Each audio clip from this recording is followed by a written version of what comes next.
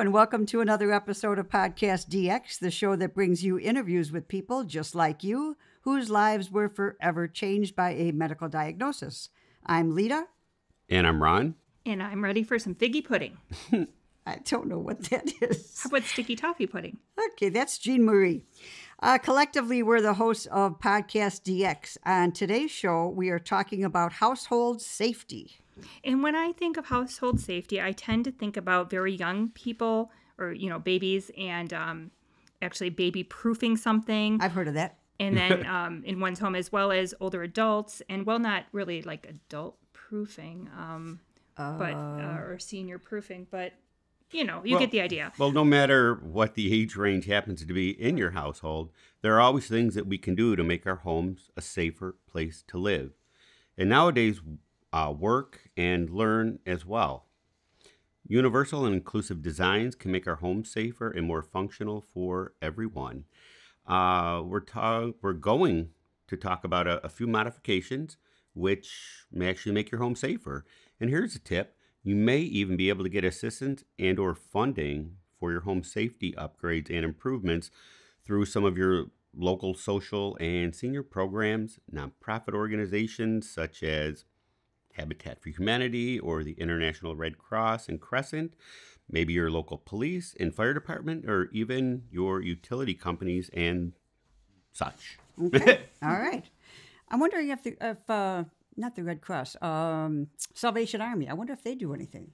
But I know our local gas company will come out and inspect your dryer and furnace. And actually, there's programs here in Illinois. They will actually supply insulation. Well, we'll probably talk about that furnaces. In the future.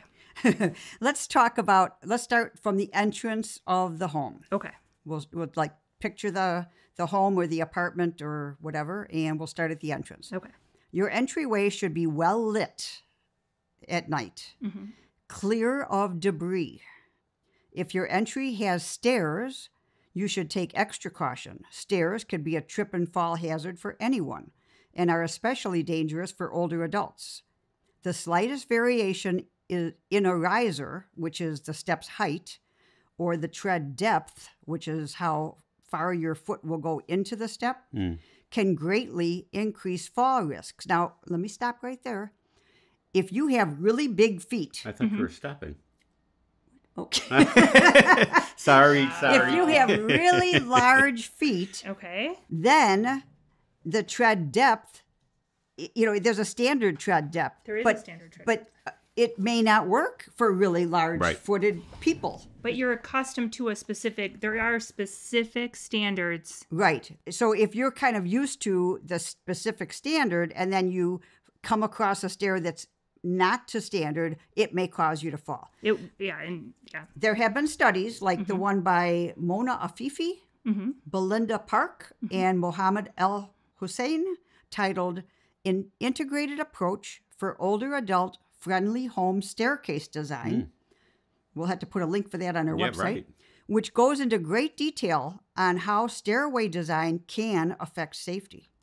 And as this particular research article is often incorrectly cited by others online, we will, like you said, include a direct link to it. And it's a compendium of specifics for stairways, because even like a 1/16 of an inch can cause someone to trip. Of course, I'm saying that, but I'm not making a mark on it, so I'm not going to remember. I have the article here to remind us. Okay, good. Thank you. Thank you. One other thing that I'd like to add, though, about the steps is it'd be great if you had a handrail, because depending, again, you mentioned like the size of your foot or what have you, but if you can securely grab a handrail, that's going to help secure you more. Right. So I think there's a law, at least architecturally, for if you have 3 or more stairs, you have to have a handrail. Yeah, your local laws and codes vary. Right. But it does behoove you to have one. Even with 2 stairs. Even with 2. Even actually flat walkways in areas that can be icy or snowy. Right. We've got one. Right. So yes. Ron, go ahead. Sorry. Well, again, it's just having a handrail it's a safety precaution. You don't have to be older, whatever, or you just come off a surgery or something or whatever. It's just another safety feature. That's all. Yep, And you want to definitely. make sure that it's strong, secure, and within hand's reach. Right. It Yeah, should good be in point. the right place. Yep. Yeah, you don't want it down like by your ankles. I was thinking if you have a very wide staircase, Okay. you want to have a center rail as well. Oh, yes, that makes sense.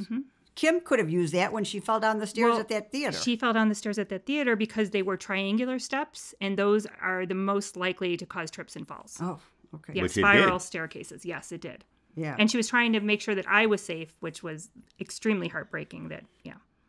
Well, all right, get back on the script. If you happen to live in an area that has cold winter, like we do, you'll also want to make sure that your entry and walkways are free of ice and snow. Right. And also, if you or someone in your household uses a wheelchair, you may want to have it a ramp professionally installed or a lift installed, but make sure that they do it by code. Right. Good point. Yes, you don't just ad lib on that because you're Right. putting somebody's life in your hands. Whenever possible, forget about throw rugs. Rugs. Forget about throw rugs. Throw rugs Throw away. those throw rugs away. Throw rugs can be a tripping hazard, and they should be avoided. And a throw rug is like a small little Area rug. Area rug, right. I call it a throw rug. Everybody calls it something different. We're kind of in the same age range. Oh, I so, see. Yeah. So some people call it area rugs. If you do have a runner at your entrance, make sure that it's secure and it will not shift when you walk in. And keep in mind that the slightest change in the level of flooring underfoot may pose a tripping hazard. On to the kitchen. Okay. Are we going to go eat? The kitchen, that's a place that I'm not very familiar with. I'm getting though. Okay. But seriously, in the kitchen, what we really mainly want to prevent are cuts and burns and fires and, again, slips and falls. And actually also, I guess I should have added poisoning. Oh, good point. Okay. Well, to prevent cuts, make sure that your knives are sharp. Now, this may sound counterintuitive, but Jean took professional cooking classes at Le Cordon Bleu. Yes. And a dull knife may cause you to lose fingers because you're using more force when cutting, and the blade may slip rather than cut whatever you're cutting. And then it'll slide right into your hand. Also, use the right tool for the job. Don't use a knife as a can opener. Ron. Have you been spying on me? Use a can opener to open a can. When using knives or other cutting implements, scissors, robocoos, mandolins, use a good cutting technique and form. Another safety tip, don't throw sharp knives or other sharp objects into soapy depths of a dishpan or throw axes at a wall. I've seen that. And then That's they not bounce on back. here. No, I know, but Keep the axes out of the kitchen. Actually, can I mention one thing about knives? And this is something. Yeah. My forks and spoons and butter knives, I'll put straight up. When I do like a steak You mean knife, in a after it's dishwasher? washed. Well, in a dishwasher or after I wash them to dry. Yeah. The butter knives, I'll go straight up. But if I'm doing like a steak knife, I put the point down because sometimes you put your arm over it or you scrape by it. And again, you're not going to really hurt yourself Oh with yeah, a butter I always knife. put Right. I always put Right. sharp points down. Right. Just like my mother used to say, when you're walking with scissors, point down, same Right. thing. I like to set my knives to the side of the sink and wash them one at a time. Okay. You'll want to store your knives safely, like Right, you as were Ron was saying. saying. Right. If you need to store them like away from children or elderly that maybe may have Alzheimer's or have some type of another impairment or anything like that, you may want to store them in a locked drawer or cupboard. To keep our cutting board from sliding around, we like to place a damp towel between the countertop and the cutting board I like that. to keep it from shifting when cutting. Also, you may want to swap out your glassware or use silicone sleeves on your glassware to prevent broken glass in the home. Does that go around the outside Yeah. so that if Yes. it cracks or breaks, it doesn't shatter all Right. over? They Yes. actually make them too for insulin bottles. Yeah. Because cool. insulin is so expensive, so they make silicone sleeves that you can put on your insulin bottles. Okay. Yeah. And now to help prevent fires, keep cooktops, vent hoods, and ovens free of grease. You might hear about restaurant fires. That's often the culprit. And yeah, the grease can catch fire. We actually like and don't put paper near your stove. Well, yeah, I thought that was like a given. Well, or drapery. Okay. We like to toss the metal mesh filters for our cooktop vent into soapy water at least once a month because it's amazing how quickly grease can collect on those things, and it's. Wow, I never thought about that. Oh yeah, we've when we were in North Carolina renting a house, the first thing I did was have the whole house cleaned, and we looked up at the vent, and it was caked with grease. I mean, you couldn't even. No, it wasn't even usable. Yeah, it's good to check. We those threw those away. Yeah, we got new ones. Yeah. We also have a small kitchen fire extinguisher, and if you do have fire in a pot or pan on the cooktop, you can usually smother the flame with the pot lid or the pan lid rather than spraying it with a fire extinguisher that could actually spread the fire. Never leave anything cooking unattended. Never. And nowadays, there are actually devices that link your cooktop and your smoke alarm. So when the smoke alarm goes off, the electric or gas to your cooktop or range shuts off automatically. And there are also microwave ovens with preset time limits. Ours will only go up to 6 minutes. This way you don't accidentally turn on your microwave for, let's say, 90 minutes instead of 90 seconds like someone we know. And when it comes to smoke alarms in the kitchen, you may want to install a model that has a quick remote or Wi-Fi reset. It sounds like some of the stuff you're talking about, it's art imitating life. Yes. Well, it's anecdotal. We've actually had... Yeah. He's pointing at me. Oh, yeah. Well, she wasn't the one, but yes. Okay. We've actually, we've had house fires in our immediate family, and they're very scary. Yeah. Yeah, absolutely. Thanks, Jean. Now let's talk about burns. It's generally best to keep the kitchen clear. Pets, children, and even adults should keep the area around the oven, stove, or cooktop and the path to the sink.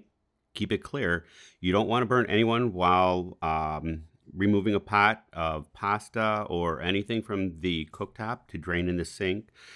And if possible, lock electric cooktops or secure the knobs for a gas cooktop in households where only certain members of the family can safely use it on their own. I just had an incident where a person with Alzheimer's turned the gas on and went back to bed. Right. Yep. We used to take the knobs off. Yeah, and now we just lock our cooktop. Make sure that you're cooking large volumes of food in small batches. That way it'll be easier to lift and will cool quicker. And if you're storing them for later, which also reduces the risk of food poisoning. Please use pot holders as needed. Okay. Practice picking up and moving cold dishes, pots, and pans to get the feel. Oh, that's a good idea. Rather than just sticking your hand on there and saying, "Oh, that's hot." Yeah. Done that before, unfortunately. I actually left a metal spoon in a pot. Oh. Yeah. So I learned. Note to self, get Ron wooden spoons. This was a while ago, and I've learned my lesson, but yes, indeed. Okay. And this next one may sound like an odd tip, but here it goes. Okay. The bent lip on a baking rack in the oven is a safety feature and should be at the back of the oven. What that does is it helps to prevent someone from pulling the oven rack all the way out accidentally. When you remove something from the oven, it's best to locate where you intend to place the hot item using pot holders and making sure the area around the oven is clear. Slowly pull out the oven rack, remove the item, and place it on a trivet or heat-proof surface. But you didn't think I knew that word.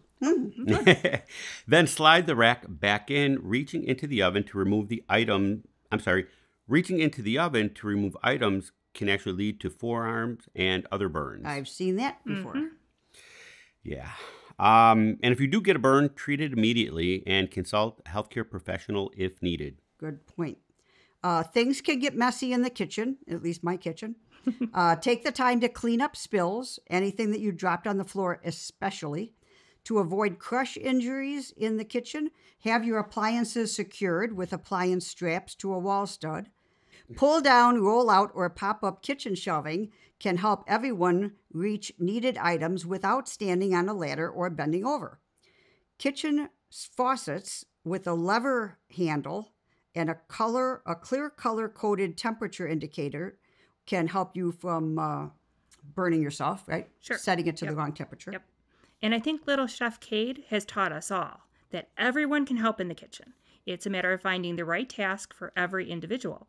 And it's great to have everyone safely pitch in with meal prep, even if they do occasionally eat all of the butter. On to the bathroom. Okay. Well, I'm sure we've all heard that the bathroom is the most dangerous room of the house. Yep. Well, let's see if we can lower our odds for getting hurt in the bathroom. Okay, since there's water in the bathtub and the shower area, you should check to make sure that these areas have adequate drainage. You want to avoid water pooling and becoming a slip and fall hazard. Have grab bars, safety rails, and poles professionally installed, like we talked about with the railings, especially where extra stability is needed. And a lot of times this happens with older adults or people with disabilities, et cetera, et cetera. Yeah. Have them professionally installed. A sink basin, a towel rack, a shower door handle, or toilet paper holder is not a substitute for a grab bar. The grab bars need to be properly mounted and be able to bear one's weight. A shower chair or a seat can be helpful and improve bath time safety when used properly. You may want to have a seat both in the shower and one just outside the shower. This way, you can wash and dry yourself while still being seated. If you care for someone who needs help bathing, you need to stay with them. Never leave an infant, a young child, or anyone who requires assistance while bathing. Do not leave them alone in the bath. Back and foot scrubbers, a handheld long hose, shower head, a shower caddy to keep items within reach, a handheld long hose shower head. Sorry. Apparently that's very important. It is. I forgot to mention a tub spout cushion. Temperature gauges keep bath water between 98 and 100 degrees Fahrenheit, that is. And other bath tools can also be helpful and potentially improve bath safety.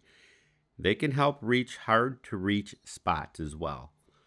Another thing, make sure that the bathtubs and showers have a non-slip surface. That's, I think, probably huge for people out there. There are a number of products in the market that can improve traction and reduce the risk of falls in the bath or shower. And based on what I've read, I'd like to make a controversial suggestion. Please skip the water toys. In addition to potentially harboring bacteria, mold, viruses, fungus, etc., bath toys can also be a tripping hazard for people. Sure. As with elsewhere in the home, the bathroom should be well lit. Floors should be kept dry and clear of clutter or debris, and anything that's potentially dangerous, like cleaning chemicals, okay? Keep them out of sight of children, out of sight of everybody, so that, you know, you use them when you need them, but they're not there cluttering up the place. Any outlets, they should be GFCI or linked to a GFCI outlet. Toilet safety frames with grab bars and raised seats or overall toilet height may be good for some. When bearing down on the toilet, some people may get dizzy or even pass out, and if this is a concern, you may want to talk about improved safety when toileting with your healthcare provider. Also, maintaining proper ventilation in the bathroom also plays an important role in safety because moisture can facilitate mold and mildew growth, and that can be slippery. And gross. And gross is right. Use a contrasting color. That can also help so that, you know, people can see where there's changes. Bright contrasting colors can also improve bathroom safety for those with visual impairments or dementia.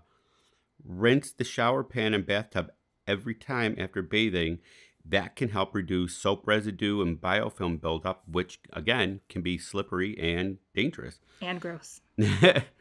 Skip the bath oils and other products that can make the flooring slick. And if financially feasible and recommended by a health or safety advisor, you may want to think about installing a walk-in bathtub or shower with little, if any, threshold. Yeah, that'd be great if you can. And finally, you may want to remove sliding doors for bathtubs and showers, the raised lip, the track where the doors slide back and forth. The raised lip on the tub or the shower pan may pose a tripping hazard for people. And on a more general note, there are many steps you can take to prevent household fires and improve your chances of surviving a household fire. Every home should have a working smoke detector, ideally hardwired with a battery backup. And if not, replace the battery twice a year and store 9-volt batteries in a separate container. 9-volt batteries stored in a junk drawer may actually ignite and cause a fire. I never heard that. Oh, yeah. Oh, yeah. wow. No 9 volts in the junk drawer. Test detectors on a regular basis. We like to test them twice a year. And occasionally we have a chihuahua barking in the background. I'm very sorry about that. And make sure you have correctly placed in an adequate number of detectors. Generally it's on the ceiling or on the wall, but make sure you check with your local code. And you want to have the adequate number for the size of your home. If you are unaware as to where to place the detectors or how many detectors you should have, contact your local fire department. And we've heard this many, many, many times before, especially from our friends in the fire department. If at all possible, skip the candles. They're an unneeded hazard. And keep pathways and stairways clear at all times. If a fire breaks out, you'll want to be able to exit your home quickly and safely. And if you or a family member sleeps above or below the first floor or ground level, make sure that they have a means of egress and a safe means by which to get to the ground level, and practice that as well. Bedrooms should have a window which is large enough for a firefighter wearing full gear to climb through. And you can check with your local fire department and building code for actual details as to what those measurements are. They might say that there's a standardized height and width that you have to meet, but it's not always the case that that's, if you have one with the standard height and the standard width, that's large enough. I don't know if that makes sense, but check with them. And make sure everyone in your household knows how and when to use a fire extinguisher. Fire extinguishers should be properly located and inspected yearly, and primarily at exit doors. You don't want to have to actually walk back into a fire to grab a fire extinguisher. And you can contact your local fire department to learn if they offer fire extinguisher training, as well as fire prevention classes and additional fire safety and prevention tips. If you've never used a fire extinguisher, it can be intimidating the first time you use it, so it's nice to actually know what that feels like. Make sure your electrical wiring is up to code as well. If possible, upgrade to ground fault circuit interrupters and arc fault circuit interrupter outlets. As Ron was talking about, they're very important. And that might help prevent electrical fires. Also, try not to overload your circuits, and keep transformers, which are the little black boxes you'll see on a power cord for things like your laptop, printer, and other devices. Those should be kept cool. And the laptop should be kept cool. And And that's how Kim's fire started. It was a transformer. Oh. Transformers used to be in the laptop and in the printer underneath. So they didn't have enough ventilation to stay cool. Take it back. No, I would still say keep your laptop cool. And don't leave it on a bedspread or a blanket or a sofa that doesn't allow for proper ventilation. A lot of kids do that. I know. It's dangerous. Yeah. And never cover up that transformer box that needs to breathe. Well, it doesn't. Pretend it needs to breathe. Okay, I was going to say it doesn't physically breathe. That's kind of creepy. Once the electronics start breathing, we're all in trouble. Just saying. Okay.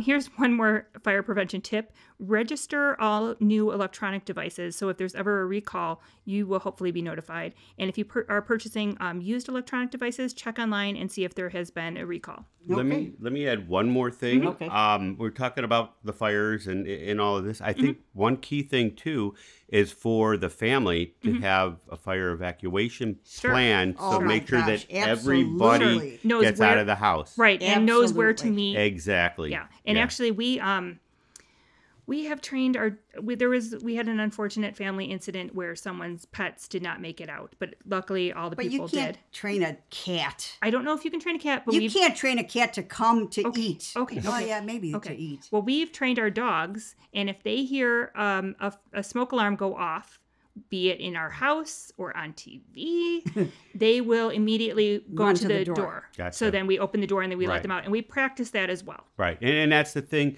not only to have one, but to practice it. Right. Yeah. And also Yeah. there's important things like crawling out, Right. crawling, touching doors with the back of your hand, not the front of your Right. hand. Right. Things of that nature you want to practice. And often fire departments will have a practice setup that you can walk through. Right. I or know that crawl Kim through. mentioned when her basement would caught fire that she felt the heat On her feet. on her feet Yes. as she Oh, was wow. walking across the Right. kitchen Right. floor. Wow. And that's another From the example of smoke detectors. There was one working smoke detector. The rest were still in the package waiting to be installed because she had just moved in. Gotcha.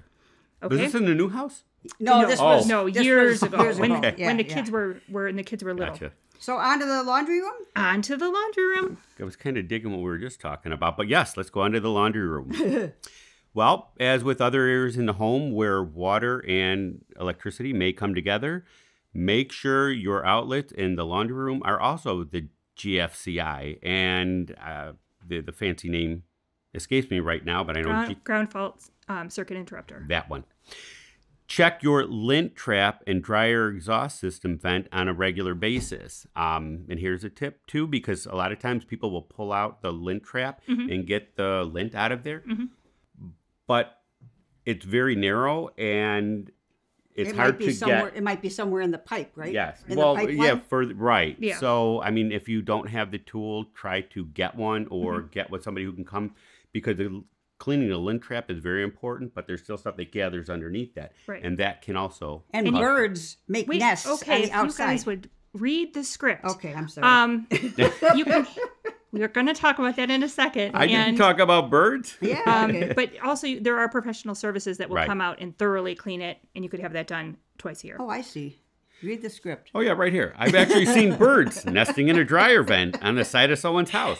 Wasn't mine, but I saw it. It was Kim's. Kim has a lot of problems with stuff. Well, also in North Carolina. Oh, yeah.